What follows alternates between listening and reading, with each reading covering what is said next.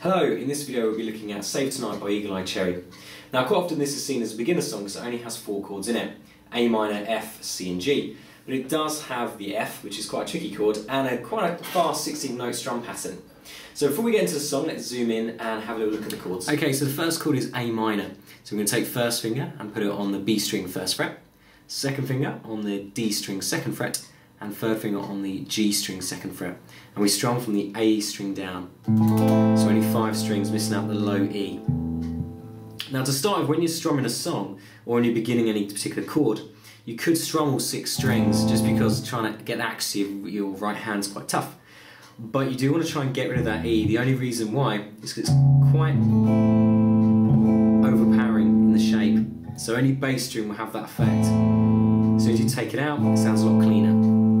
So that's the first chord, A minor. The next chord's F. All we're going to do is drop down second finger.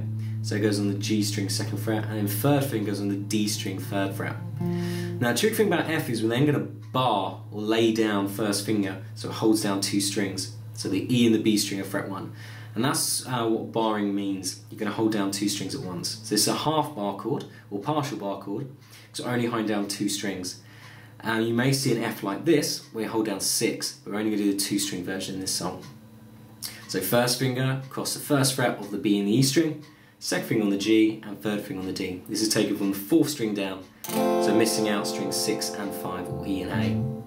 So there's the F. Next chord is C. We're basically just going to lift that shape up. So second finger goes onto the D string, third finger goes on the A string, and then first finger just rolls back up. So we're not holding down the top E, but we are still holding down the B. The top E is open and left to ring. So we have first finger on the B string fret 1, second finger on the D string fret 2, and third finger on the A string fret 3. And this is strummed from the A string down. Just be careful that G string, not to snag it, as we have second finger just above it and then first finger below. Make sure it's ringing cleanly. And the last chord is G.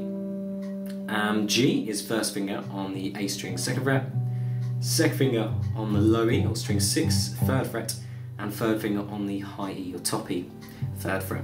And that's all 6 strings.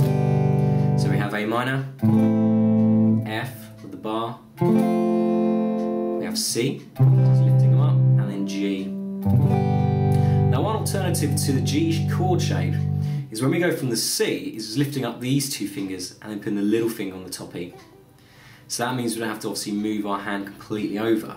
You can just lift up and the little finger comes on. So that's quite a quick way of doing it. The only problem is obviously we're using the little finger. It's a weak finger, so you might find it's difficult to place it. So it doesn't matter. You could experiment using that way or G using fingers 1, 2 and 3. Entirely up to you, but there is a little bit of a shortcut there if you want to take it. And that's all the chords for the song. Okay, now we've got the chords down, let's have a bit more of an in-depth look at the actual chord pattern.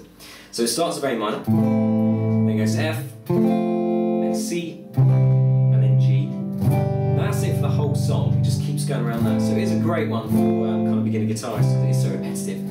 I'd say it is quite quick. So up to speed, A minor, F, C, G, A minor, F. So it's quite a quick tempo, and the strum pattern, I'd say it's quite tough. It's 16-note based.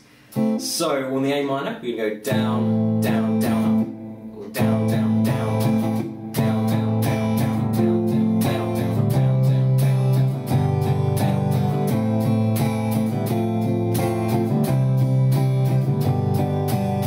And you can do that on every chord. So down, down, down, down, up, down, down, down, down, up, down, down, down, down, down, down, down, down,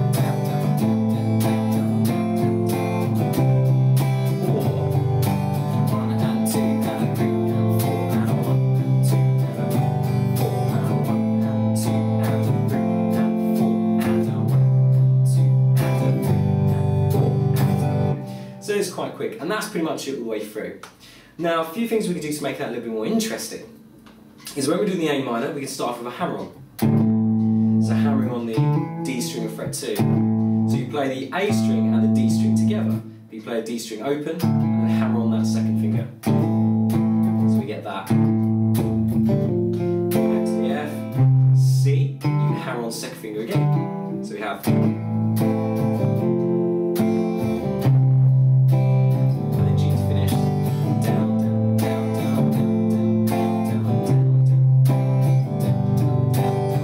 that sounds quite nice.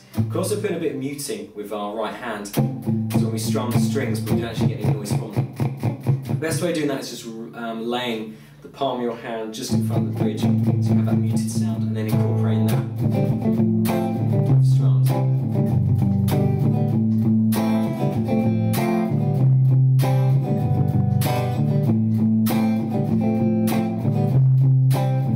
It sounds quite nice, down, down, down, down, down, down, down, down, down, down, down. On the third down, just releasing, down, down, down, down, down, down, down, down, down, down, down, down. Sounds quite nice. With the hammer-ons.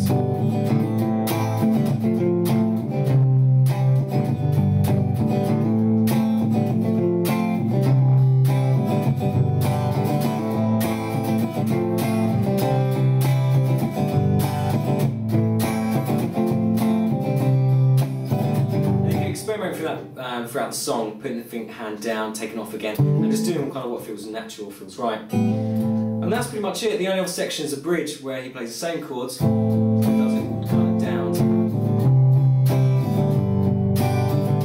That's pretty much it, Big Guy Cherry. There is a slide guitar solo in there, which might be worth looking at kind of later on. But for the rhythm part, that's pretty much it. So hopefully that makes sense. There'll be a chord sheet in the kind of information box below in case you get stuck. And thanks for watching. Cheers.